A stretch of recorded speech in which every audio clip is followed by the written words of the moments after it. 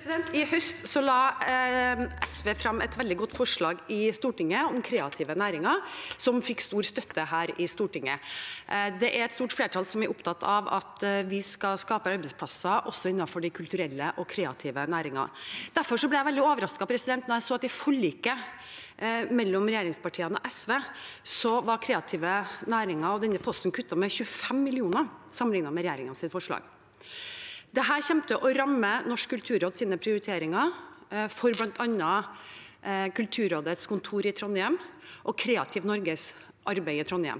25 millioner kroner blir kuttet. Det over halvparten av den posten som skal gå til å drive Kreativ Norge sitt kontor i Trondheim.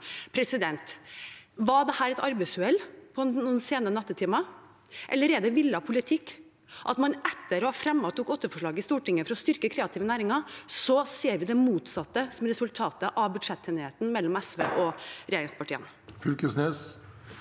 Det klart, det her var ganske tøffe forhandlinger der vi måtte gjøre ganske tunge prioriteringer for å få det i land, og det mange av de kutta som jeg skulle ønske ikke skjedde.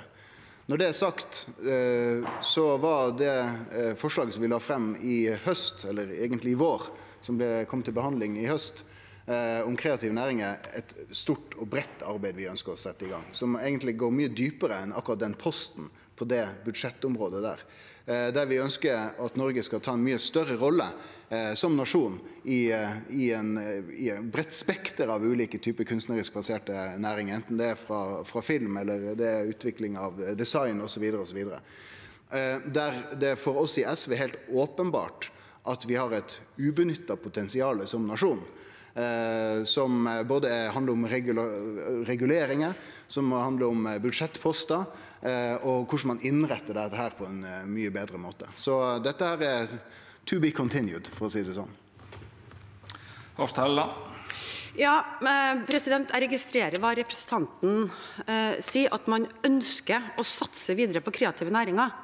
Men det arbeidet som startet under regjeringen til Solberg, å sørge for at kunsten og kulturen ikke bare offentlig finansiert, men at flere kunstnere skal leve av det de skaper, og at det også skal skapes mange flere arbeidsplasser, ikke minst og vi kan eksportere og gjøre denne næringen også til en suksesshistorie for Norge.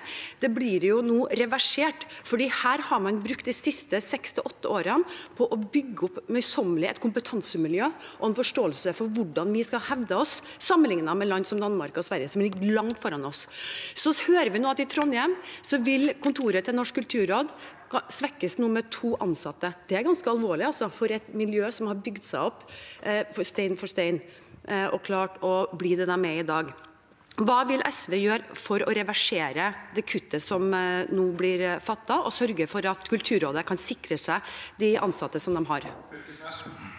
Ja, nå har jo regjeringen fått oppdrag om å komme tilbake med en skikkelig plan som tar det hele breie feltet som kreative næringer faktisk Og jeg gjentar, dette jo kutt som jeg skulle gjerne vært foruten, men som var nødvendig for å få et budsjett til å gå opp til slutt. Der det var tøffe prioriteringer, det rett og slett, SV hadde en stor satsing på folk som virkelig ligger dårlig an i norske samfunn i dag, møtte fattigdom i hverdagen, vi hadde en stor satsing på ytelser og så videre, vi så på det som veldig viktig.